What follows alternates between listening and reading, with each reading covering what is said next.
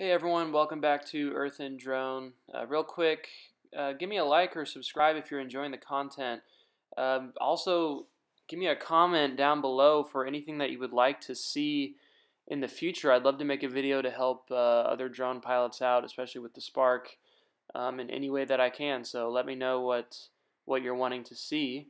Today's episode, we will discuss how to use the flight simulator that is built into the DJI GO app for those that want to learn how to fly their drone before actually flying it. So to start, go ahead and click the top right button there, and then we'll go into Academy, and that is where you will go ahead and click the enter button to enter into the simulator. And this is what the first screen looks like in the simulator. It acts just like the aircraft. You can slide to take off just like that. It's throwing me some warnings because my house is near an airport, which it does recognize. I guess that's a good thing.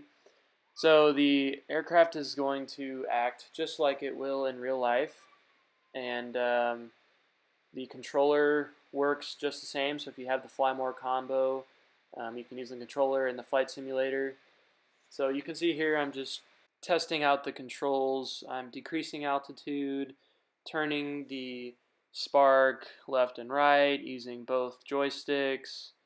It really acts exactly the same. As you can see from my other content, I've flown the Spark many times, and this really is a good simulation of how the aircraft will act.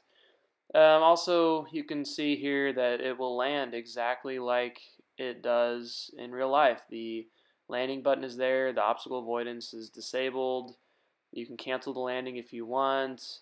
It really is a great simulation for those that want to learn how to fly their drone. That is it for today, and that's all we have for the tutorial. I hope you were able to learn something, and I hope that this was really helpful for you. Again, let me know in the comment section what videos you would like me to do, and I'd be happy to do those for you.